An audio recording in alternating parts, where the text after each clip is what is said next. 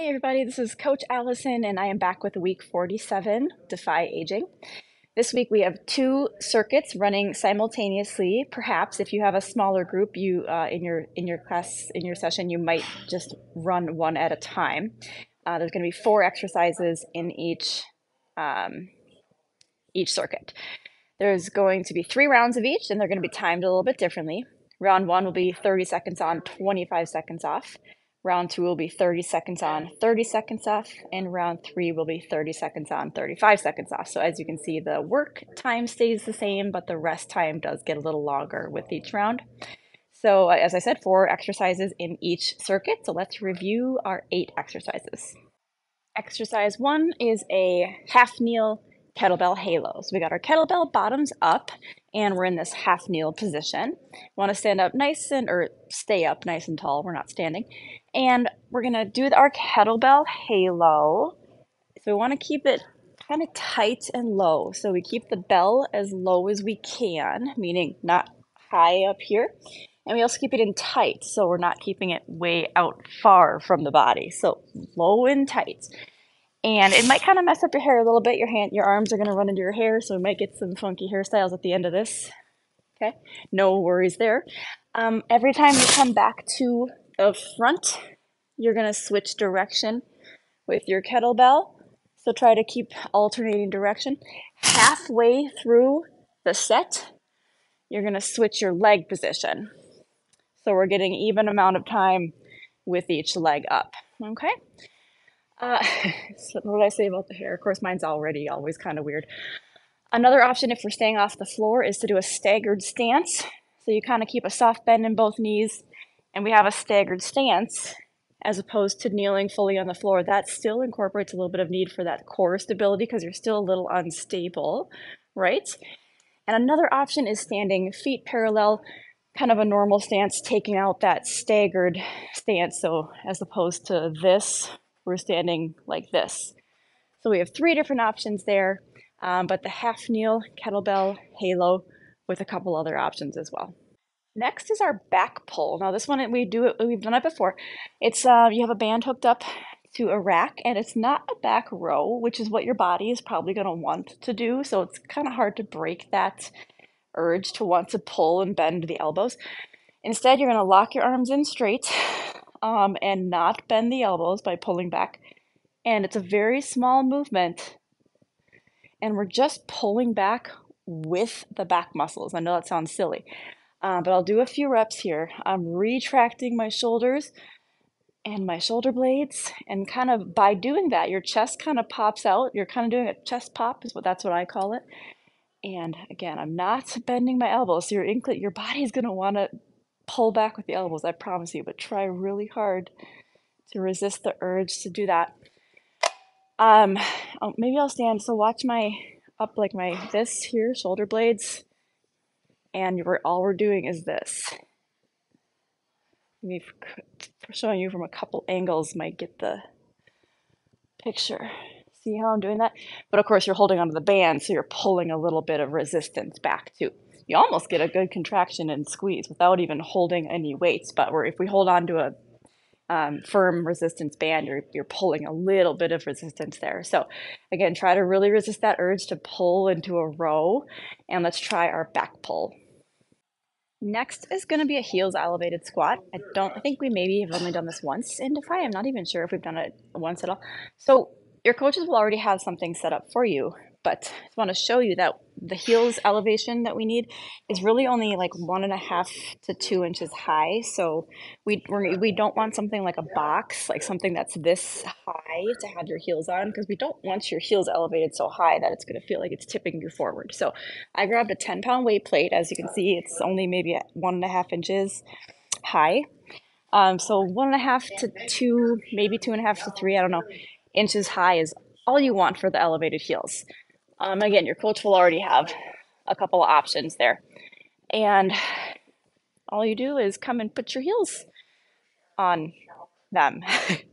And you also just want the very edge of your heel. You only want about 2 to 3 inches of your heel on this elevation. So maybe I'll turn to the side so you can see what I mean by that. So as you can see, just a little bit, like the back 2 to 3 inches of my heel is on, not like the whole back of my foot, but not just like the tippy tip of my heel either. So about 2 to 3 inches of my heel is on this elevation. So that said, put the items where it's a good stance for you, good hip width stance, and then we go into squats. Okay, so this just puts a little more focus on your thighs, on your quads, and I want to make sure we're not doing anything like this. So this isn't a squat, so you still want to sink those hips down and back, pop the butt back, slight lean forward with your upper body, but we're not leaning down. Okay, so still everything with the normal squat. Don't let the knees protrude way out front. It's going to feel quite a bit different, so don't worry about getting too low. Don't worry about depth until you are a little comfortable with the feel of those heels being elevated, but let's give it a try. All right, next is a mini band zigzag walk. So I already have the mini band in the right spot. You want it just above your knees, so like just above the actual kneecap. Okay, and I would recommend a really firm band. Everyone's different, of course, but we're using big, strong movement here. So I have the firmest band. I'm trying to be far away from you so you can get a good distance here. We're doing a zigzag walk, so you go into like a quarter of a squat. So from the side you can see I'm not in a full squat or anything, but kind of a quarter of a squat, maybe a third. I'm going to keep that position. I'm going to step, big step, kitty corner, come kind of together, other direction, kitty corner. And you're just going to kind of keep that zigzag pattern going. And I'm just going to get back so you can see it one more time. So keep yourself in that bent knee position, quarter of a squat. Okay. So we're going for that wide step, really wide, and also kind of to the corners. So I hope you get that visual. I know I was kind of far away there, but it's really important to keep that kind of quarter of a squat body position the whole time and use a nice firm band. And let's give this one a try. Next up is a tank shove. We've done this once or twice. So instead of continually pushing the tank, you're just going to give it one big shove at a time. Okay. So put one leg in front to brace yourself here. Okay, get close, get your chest close to the tank and give it a shove. Just let it go, see how far it goes, walk up to it, get your stance again, and give it a shove again. Okay? Doesn't matter what foot you put in front, I want it to be whatever leg you feel more braced with, okay? If we are at a point where we have people doubled up at stations, I recommend having someone on each side of the tank, and you're going to kind of shove the tank back and forth. So I would give it one shove, and then my partner on the other side would shove it back to me. So I recommend coaches and clients, just FYI, I would recommend if we're doubling up at stations, let's go about the tank that way. Anyways, but that is our tank shove. All right, B stance hip bridge is the next one. Don't ask me why it's called that, because I really don't know. So you're on your back. Let's see, what's the best way to see? Okay, so one leg, so my left leg here is going to be normal position that you would do for a hip bridge. Okay, just my other leg here, I'm going to put a little bit farther out, so don't extend it too far. So this is normal. I'm just putting it a little farther out, and I'm going to flex the foot, and I'm going to put the foot on, like, I call it the tip of the heel. So right where the shoe is, the corner of the shoe on the heel here. Okay. So one leg is in the normal position. Other leg is a little farther forward with a flexed foot, and I'm on the tip of the heel. And we're going to do our hip bridges like that. Halfway through the set, we're going to switch the leg positions and continue. So at the 15-second mark. Hope you can see like the leg positions. Maybe if I go like this. So again, one leg's normal, other leg is a little, well, now I can't see my feet. Hi. One leg's normal, one leg is a little farther out on the tip of the heel like this. I don't know if you can see from this angle, but okay. So that's new for Defy, at least. I know it's in our baseboard build.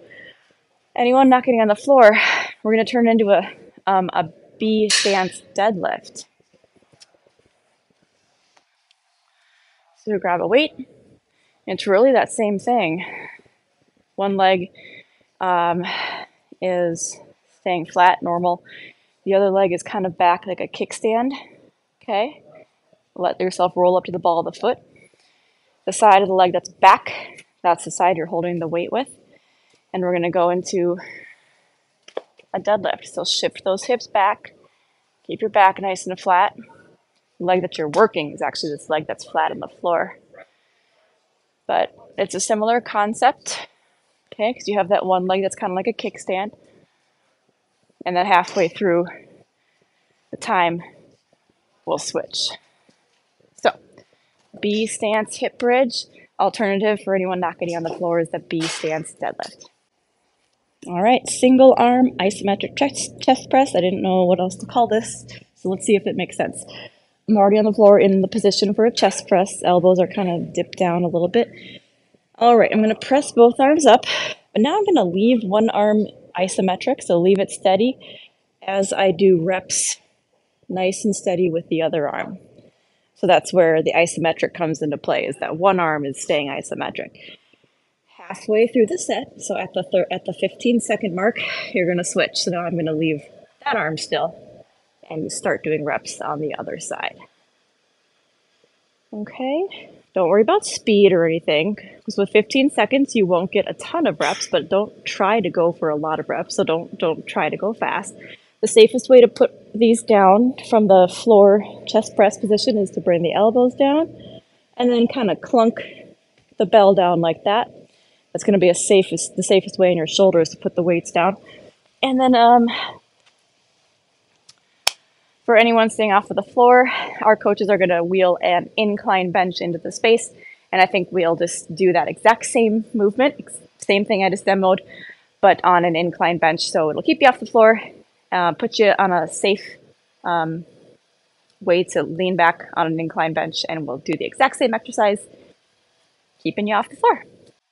Last but not least is our tandem walk. Haven't done this for a while, so let's revisit this. It's our heel-toe walk, otherwise known as, so walking heel to toe, just like that. So again, not going for speed. Okay, couple things to keep in mind though. It's okay if we need to glance down and look at our feet. However, we want to be careful how we're doing that. So, like right now, I'm glancing down and I'm looking at my feet. But I'm doing so by dipping my chin down and using my gaze, my eyes.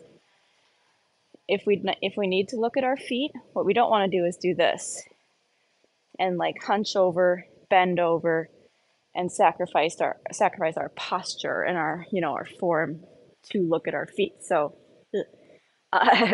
so keep that in mind. It's okay if you look at your feet, but do so by just kind of glancing down with your chin and your eyeballs. Okay.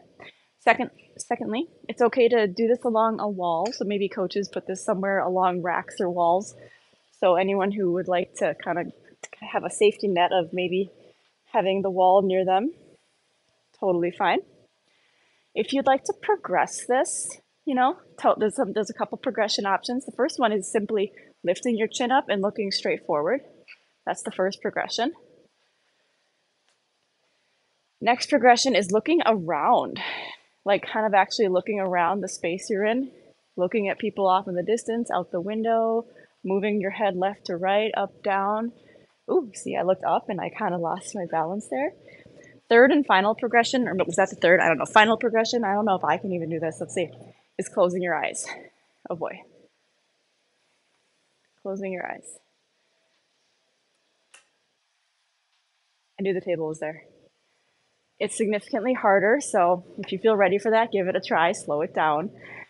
So anyway, that is our tandem walk. Take it to whatever level you are at, whatever level you would like to progress to. But do try to watch my feet, try to actually touch the heel to, like physically touch the heel to the toe.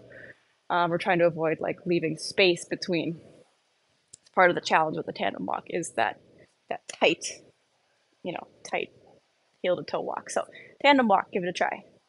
Team builder time. So at this club I'm at, we don't have an agility ladder at this moment. So, but I know the coaches and most of you know what that is. So the agility ladder will be laid out, one ladder for the entire session attendance, And we're going to time this. So everyone's going to do hopscotch. There's going to be a lot, if all the clients are lined out in one line, ladder is in front, hopscotch. Out and in of each rung. That's, of course, you can do the in-out steps. So for anyone avoiding the impact of the jumps, it'll be the in-out steps.